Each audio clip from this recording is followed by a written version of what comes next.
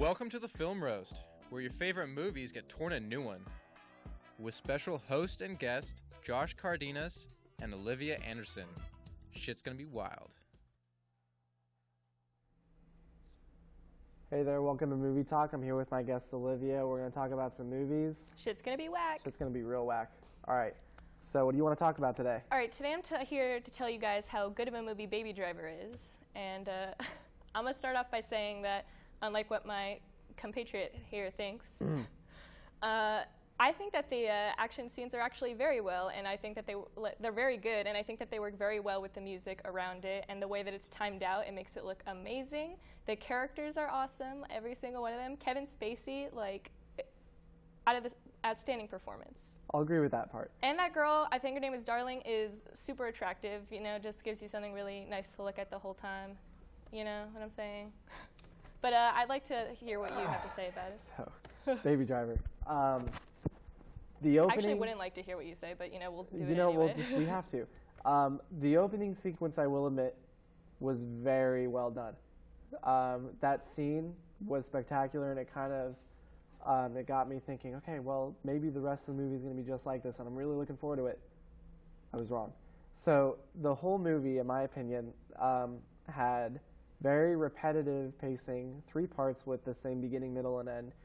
I didn't like Ansel Elgort, is that his name? I really didn't like him. I thought they should have casted someone else. I was thinking they should have casted Joseph Gordon-Levitt or like a different younger actor, because I just didn't like him. Also, the whole creativity, I loved what they were trying to do. Like it could have been, you know, it could have been a little better, because I've seen movies where they've matched the percussion of music with like the sequences, but with Baby Driver, that's all they were focused on. I feel like there wasn't any creativity in the actual scene.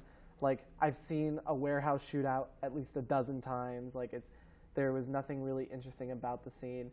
But we'll get more into that when we come back from commercial, and shit's gonna be even wackier.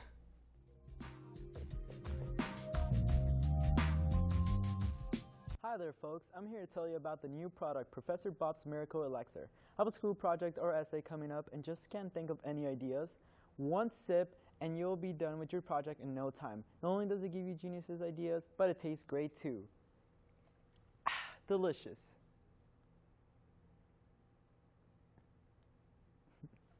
Pick up your very own can of Professor Bob's Idea Elixir at all locations where they sell drinks. Only $1.99.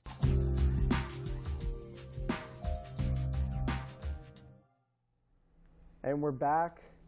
We're going to talk more about Baby Driver. To counteract what you said about all the action sequences just being the same thing 3 times, I disagree. I think that the first one was like, it was definitely like the best one out of the whole movie. Like, I will admit, like it kind of built it up a little bit and then kind of like plateaued for us thing, but it plateaued like way up here, you know, like it was good the whole time. So, but like, I thought that they all had different, like the second one, like some stuff went wrong, like there was that guy coming after him. And then the third one, like everything went wrong and they're running through the entire city and he's trying to like get away from the cops.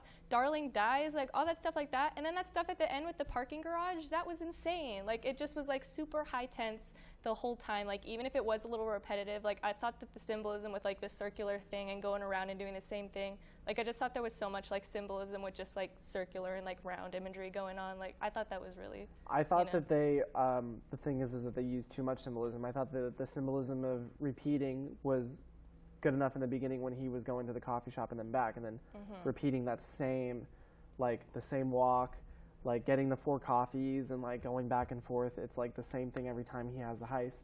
I thought that the dialogue was very weak. I thought it was extremely weak. It could have been a little bit better. And I love Edgar Wright. Don't get me wrong. I think he's an amazing director, but it definitely could have been a little bit better. Well, we'll just have to agree to disagree. That's all we have for today.